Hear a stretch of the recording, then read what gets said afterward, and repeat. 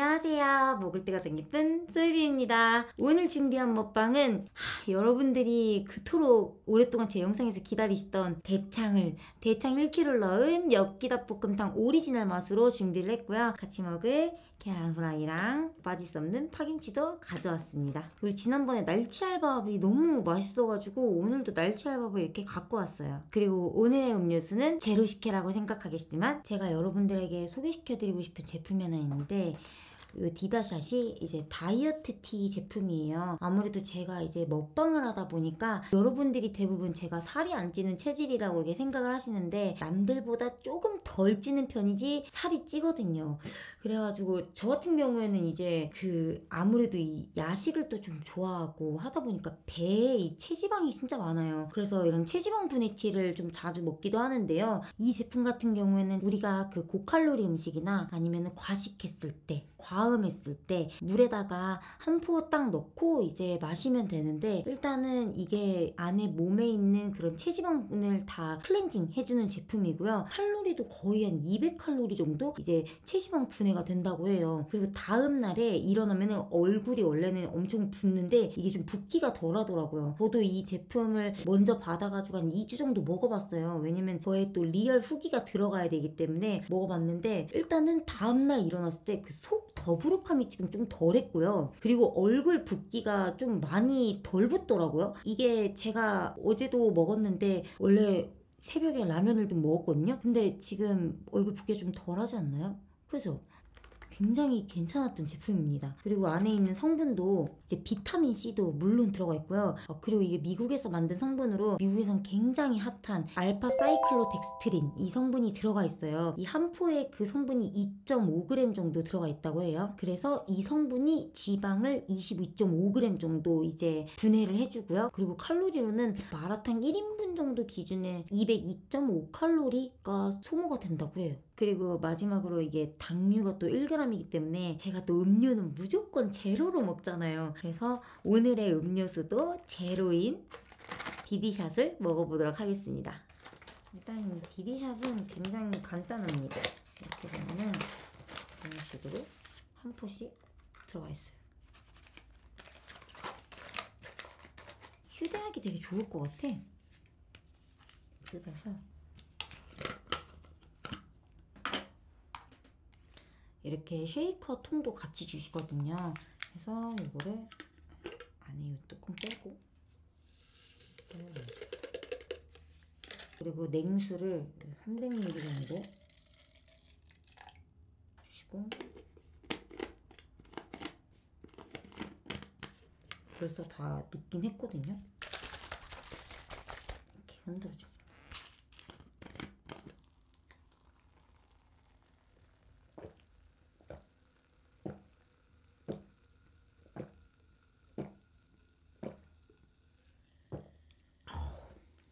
맛있어. 이 맛이 석류 맛이거든요. 엄청 맛있습니다. 석류에이드 같아요.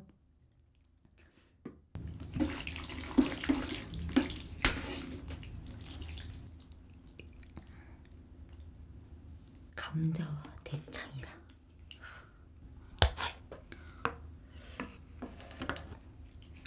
닭고기 먼저 먹어야지.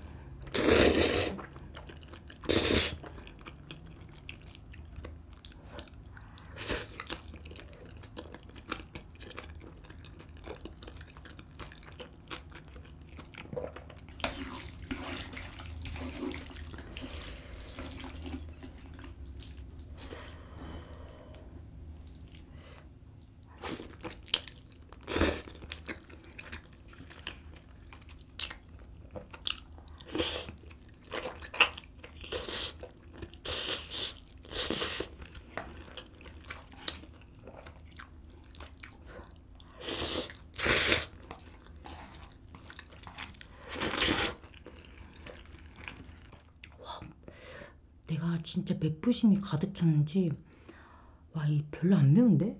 왜 그러지?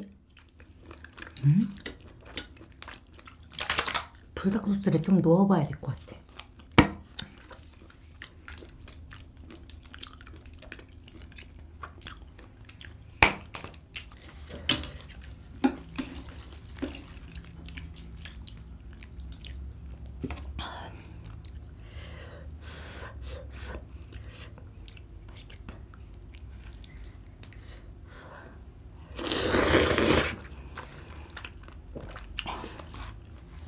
와, 이 정도지.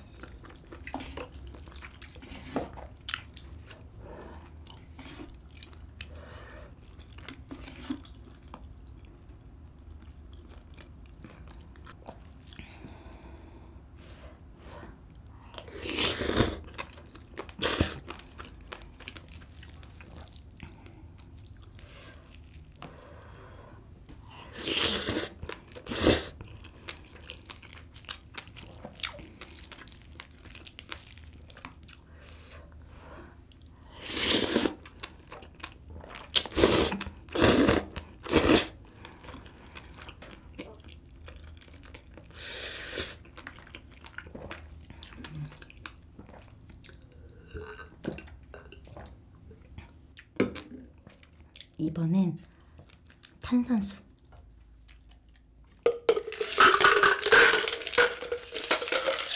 얼음 좀 넣고.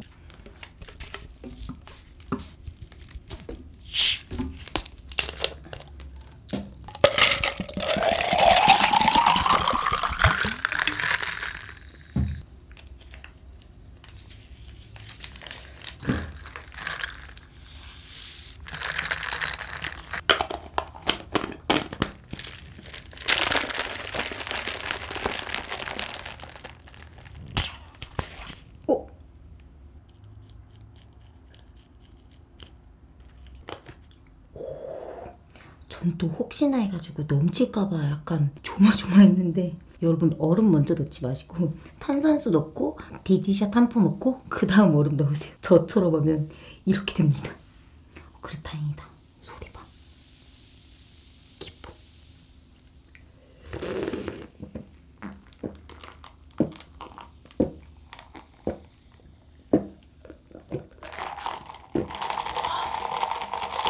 탄산수 넣으니까 훨씬 맛있다.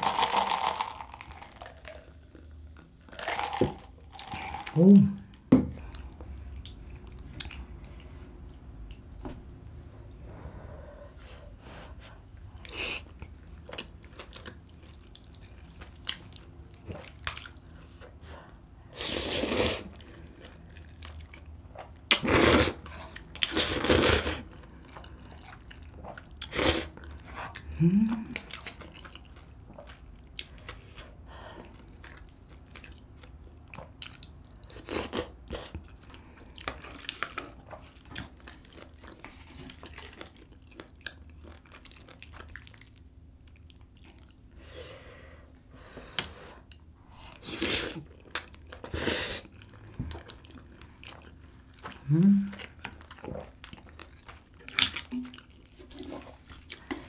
당면 때문에 국물이 다 없어졌어.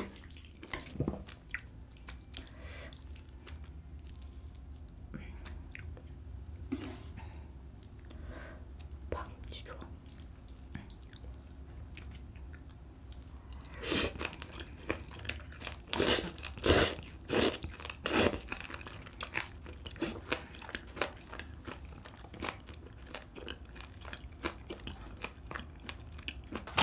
오늘의 치트키.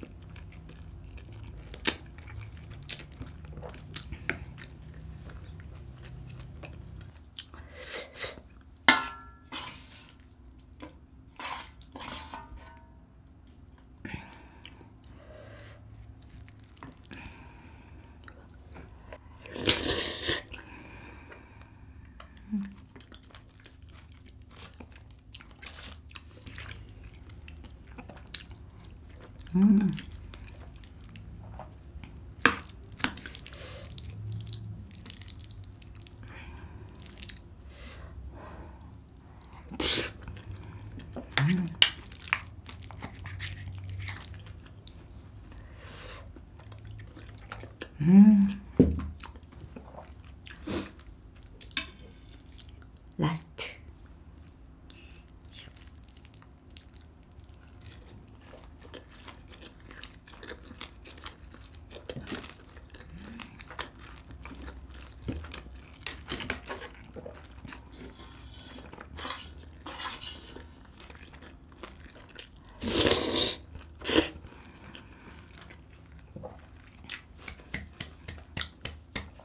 와, 잘 먹었다. 자, 오늘 이렇게 대창 닭볶음탕과 디디샷을 한번 같이 함께 해봤는데요. 일단 이 디디샷 자체가 하루에 뭐 2포, 3포를 먹어도 상관이 없어요. 그래서 저 같은 경우에는 그냥 밥 먹고 1포, 그리고 자기 전에 1포 이렇게 2포씩 먹었거든요. 이게 또 배변 활동을 굉장히 원활하게 해줘서 밥 먹고 난 뒤에 먹으면 좋더라고요.